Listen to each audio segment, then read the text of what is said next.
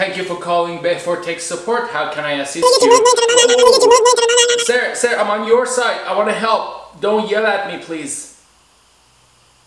Thank you. This is emergency. I need to Google something, but I can't. Well, it looks like your internet is down. No problem. I'm gonna send you my best support engineer. But before, please allow me to describe him for you. First of all, he has a genuine smile on his face that comes directly from the heart.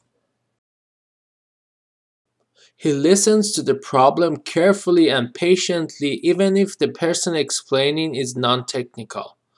Hi, what seems to be the problem? I guess when I Google the word Google, it doesn't want to Google, so there's no Google.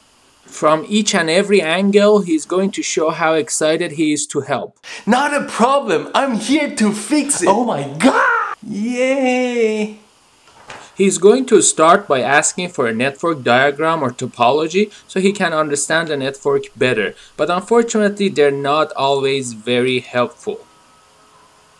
So he might have to investigate the network himself to learn the topology. He also checks the wiring for any obvious mistakes. Yay! Then he will respect the first rule of troubleshooting by turning the computer in question off and on again.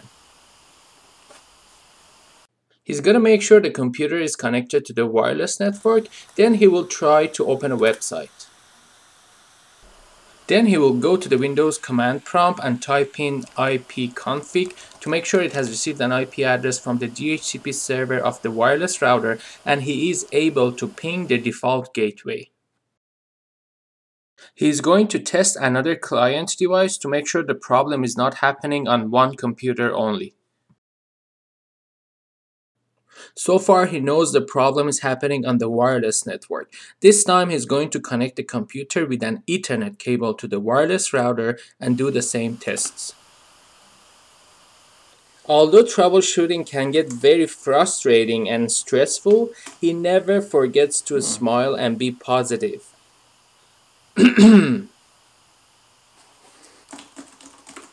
Yay! Now he is going to bypass the wireless router and connect the computer directly to the modem. Google. Well, interesting. Now that I'm connected directly to the modem, everything works fine. That is actually good news and bad news. Good news is I know it's not the ISP. Bad news is I can't blame the ISP and I have to search more. I mean, yay! Now that he knows the modem and ISP are working fine, he's going to connect back to the wireless network and this time in the command prompt, try to ping 8.8.8.8 and also ping google.com.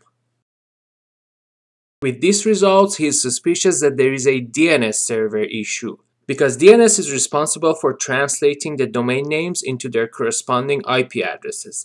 He is able to ping a public IP address but not a domain name.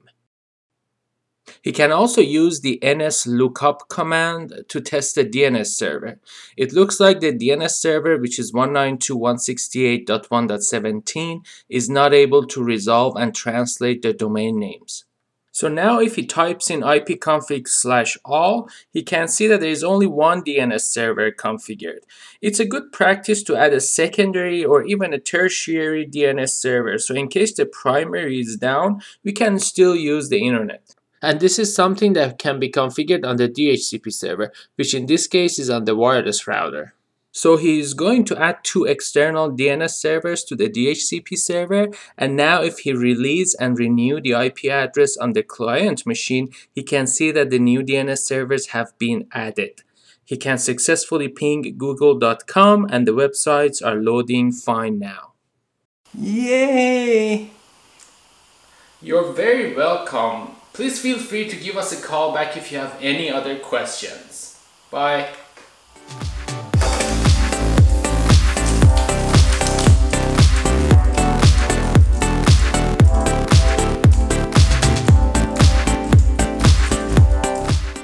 Oh my god!